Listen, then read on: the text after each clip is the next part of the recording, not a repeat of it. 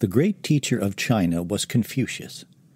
The story has it that as a young man, he went through a period of intense meditation on what he should do with his life. He began having recurring dreams about the Duke of Chao, one of the legendary patriarchs of China, the embodiment of wisdom and virtue.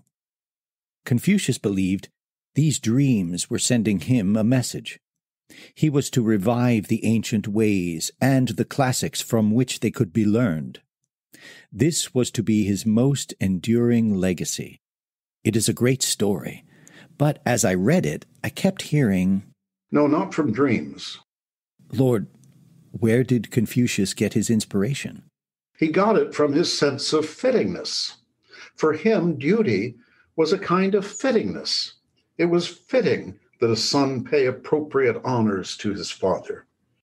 This is something the young Confucius, raised by his widowed mother, had managed to do in spite of great difficulties in even locating where his father had been buried.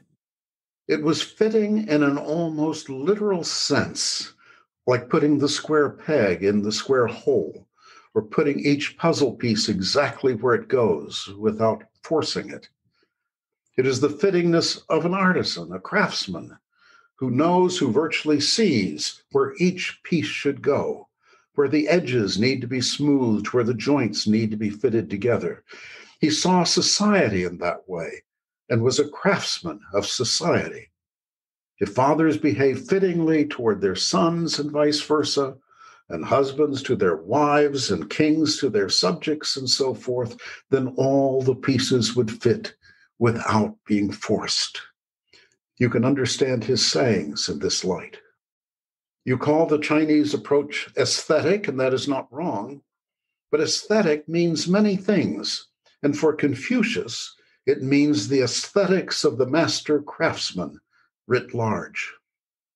Confucius describes the superior person, quote, "In seeing, he is careful to see clearly. In hearing, he is careful to hear distinctly. In his looks, he is careful to be kindly. In his manner, to be respectful. In his words, to be loyal.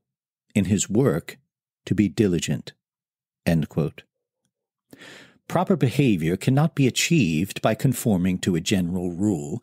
One must pay careful attention to the situation and adjust behavior in the most fitting way. For, in the Confucian version of the Golden Mean, quote, "To go too far is as bad as not to go far enough." End quote. Words should fit deeds with neither excessive pride nor false modesty.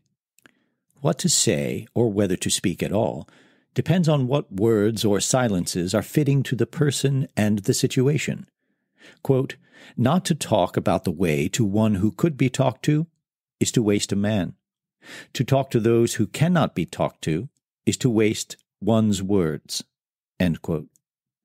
Confucius presented one version of the way. There was another, presented by his older contemporary, Lao Tzu.